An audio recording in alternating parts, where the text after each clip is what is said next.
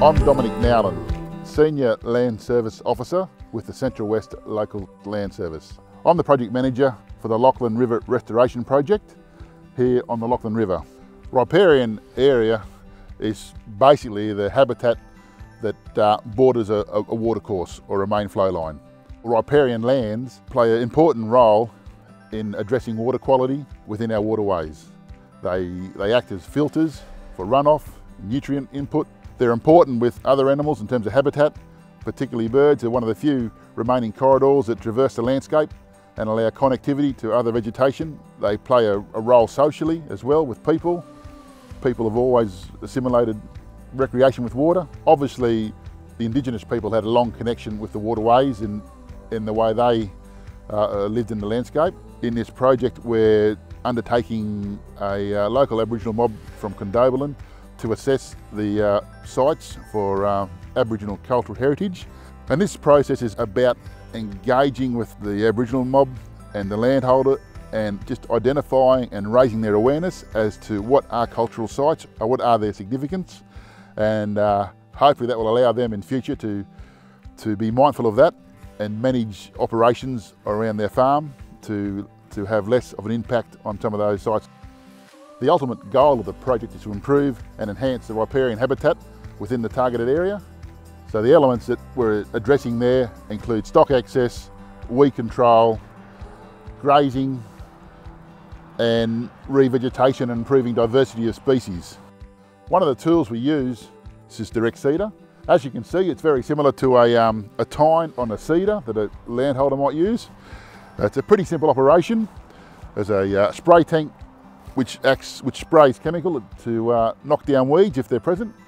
And then there's a single tine planting seed in the ground. It's very quick, it's cost effective, and you can cover a lot of country as opposed to more conventional methods like tube stock planting. One of the landholders who are participating in this project is Gary Johnston. He's engaged a contractor to come in and remove a weed or a plant called Osage orange. The benefit, once that plant is removed, it opens it up.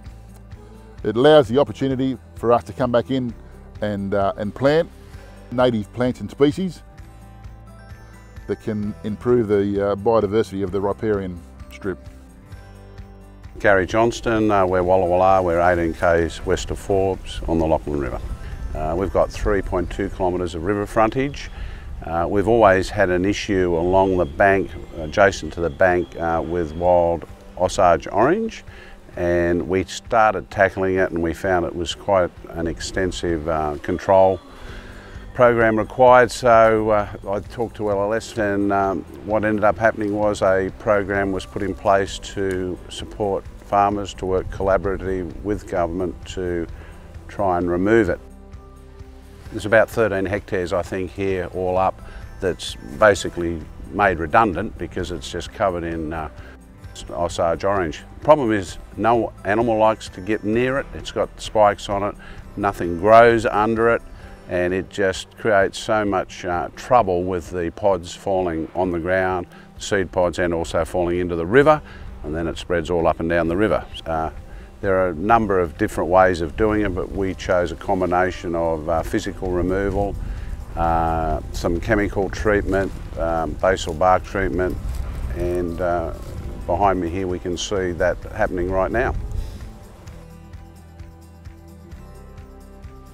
It was great working with the LLS. The whole process has been very streamlined, effective, efficient, so I'm very happy to be able to complete it. It'll take us some time to do it, but I've found the support offered locally has been fantastic.